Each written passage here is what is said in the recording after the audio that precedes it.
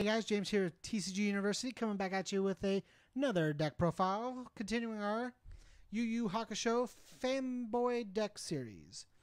Today we're going to be doing Yusuke. Yusuke is the last character in this set of characters that I built for this series.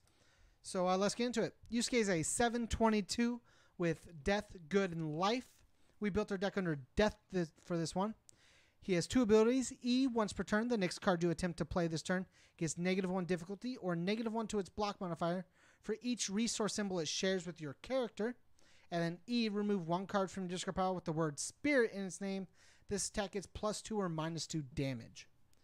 So all of his attacks have Spirit in the word. And we're playing, where is it? Spirit Detective, Guardian of the Spirit Sword. We're playing a couple extra spirits, but let's get into it. Spirit Detective, we're playing 4 of it. It's a 3/5 with no block. R, remove one card in your discard pile with the word Spirit in its name. After your opponent plays an enhanced ability printed on an attack card, cancel it. You get to cancel cool abilities. Enough said. And then its other abilities are commit after the second copy of this attack of an attack is played this turn, seal it. So if your opponent like doubles down, I have 2 missile launchers, and missile launcher. On the second missile launcher, commit, seal it. Just nice and simple. Then we're playing 4 Guardian of the Spirit Sword. This is a once per turn. This attack gets -2 speed. If it's a weapon attack, it's -3 speed instead. And then E, flip, discard 1 card, add 1 asset card from your discard pile to your hand. The 2 assets we play are Erendite Replica. It's a 2/5 with a 3 mid block. Has Breaker 3, unique weapon, R commit after an attack's played. It gets +1 or -2 to its multiple rating. Deadlocky, your attack is +2 speed, +2 damage. Very strong at deadlock, mediocre depending on what you're playing against. It's very good for the Breaker 3 you get to add to hand. It shares only 1 symbol, so it's basically a 2 mid block. That's fine with Yusuke, so we give it a 2 mid block. You block with it, give Breaker 3. It's just nuts. Just getting to pick it up with the Spirit Sword. Just nuts. And then the other target is Swordfish 2. It's a 3/4 with a 3 mid block, tech unique. E, add this card to your momentum, add the attack to its owner's momentum. So you basically like negate 1 free attack. So you can pick things up to have it for later with like Swordfish. Or you can just have a cool Breaker 3 every turn when you use Spirit Sword. Just nuts. On to the other foundations. We're playing 4 Friends and Rivals. It's a ally R card commit. After you play an attack that shares at least 2 resource symbols with your character, your opponent commits 2 foundations. It's basically a cool stun 2. 4 Genkai's training. E, commit if you attempt to block this attack with a card that shares at least 2 resource symbols with your character, your block modifier becomes 0. So if you block with anything that shares at least 2, you make the block modifier 0. Really nuts.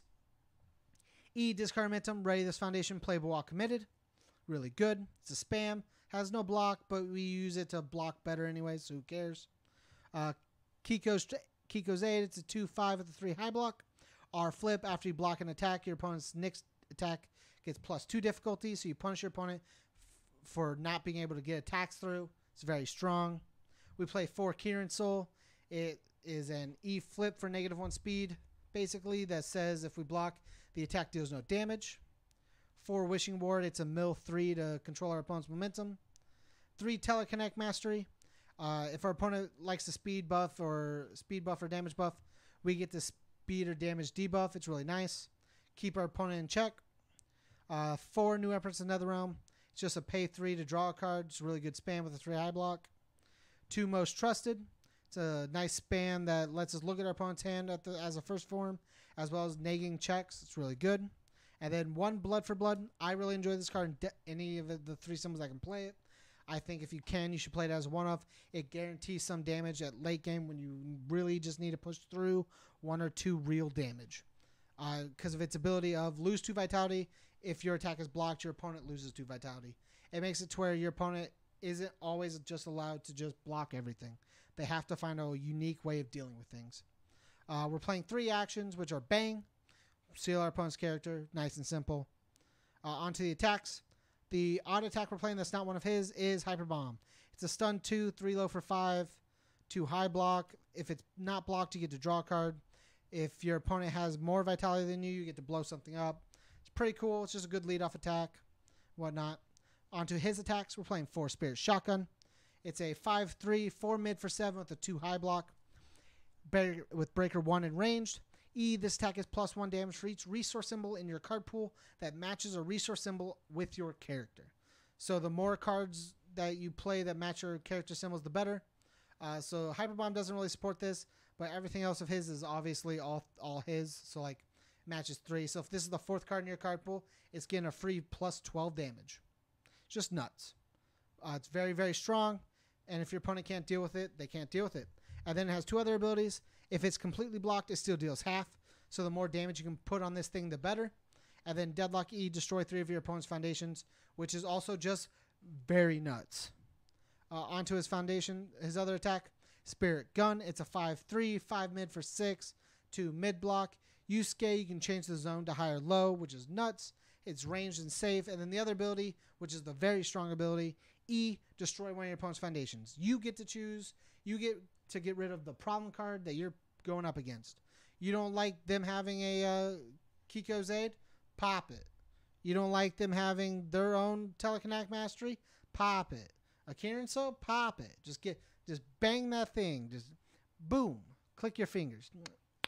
Just get out of there. But just having the ability to get rid of problem cards as like during an attack as an instant ability is just nuts. We're playing 4 Spirit Charge Punch. Charge, Punch, Reversal. 4 mid for 4. It's a 1 mid block. The next attack played this turn gets +3 or -3 damage. So you get to neg damage or give plus damage. It's really nuts. 4 Spirit Charge Kick. Charge, EX3, Kick. 4 high for 6. 0 low block. It's just nuts. Your next attack this turn gets +1 damage for each resource symbol it shares with your character. That's also very nuts. So like this into this makes this a 10 damage attack. Plus another 6 is just 16 on its own. It's just really, really good. And then E, your next attack this turn gets -1 difficulty, meaning this card just basically didn't attack count towards progressive if it was the first one. Just nuts.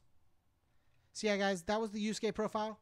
I'm kind of thinking of Yusuke more as like the Spike 1 if you're newer to the game. Spike 1 was a very just solid, good UFS deck. It played very good, solid UFS or UniVersus at this point. Fundamentals. It played its cards very well. It didn't excel at doing one or too many things, but it didn't really not excel at doing any of those things either. It just played so well that it outplayed its opponent. So yeah, guys, if you enjoyed the content, make sure to like, comment, share, subscribe. Check out our other content. If you want to support us, go to patreon.com/TCGU University. And as always, stay learned.